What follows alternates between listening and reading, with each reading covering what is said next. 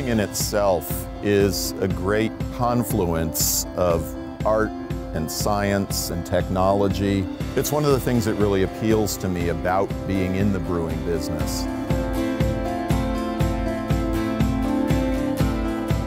Smuttynose began in a backwards way, I guess I have to say, at a bankruptcy auction.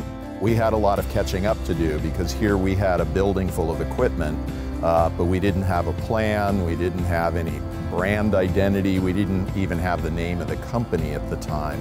We spent almost our first 20 years in our old brewery, which was a nondescript cinder block Butler building in an industrial area on the edge of Portsmouth.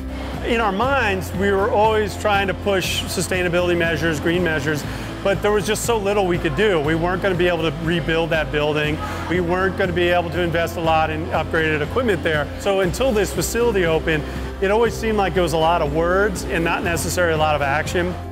Through all the meetings that we had in advance of the actual groundbreaking, we reviewed all of the eligibility requirements for the energy efficiency programs, and they really did their homework. They had their plans all laid out. Working with Tim and Unitil was a fantastic learning experience for me. I knew bits and pieces about this project, and I knew that there were a lot of new technologies and pieces of equipment. And I assumed it would be all this really arcane, kind of futuristic Star Trek kind of technology that would make things work. I had a couple of moments where I thought, oh God, I've got a BA in English. How am I going to learn all this crazy science stuff? And really quickly, I figured out from talking with Tim that a lot of these technologies and machines actually work on really simple principles.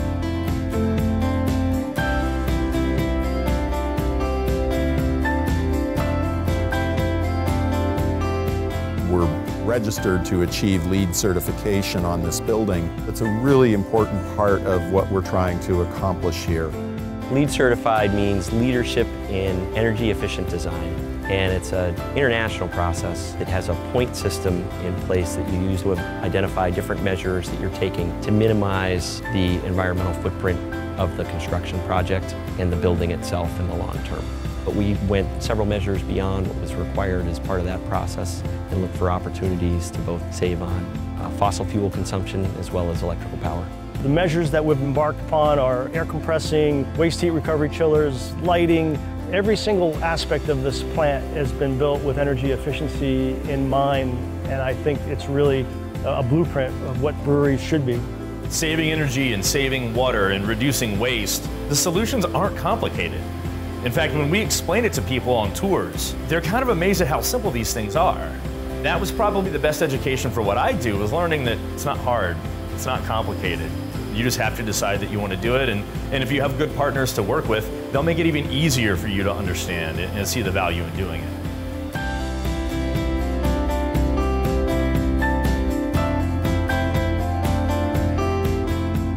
The thing that has fundamentally propelled the craft beer industry is a growing awareness among consumers of matters of authenticity, of quality, of commitment to community.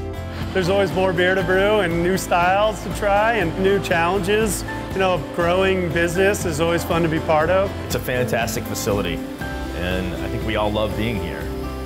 Smuttynose Brewing will continue, and it will continue, I believe, as a real solid and important member of the business and the cultural and the social community that it inhabits. They never stop improving. Even with the level that they've achieved here, they're continuing forward, and I'm quite confident they will never stop improving.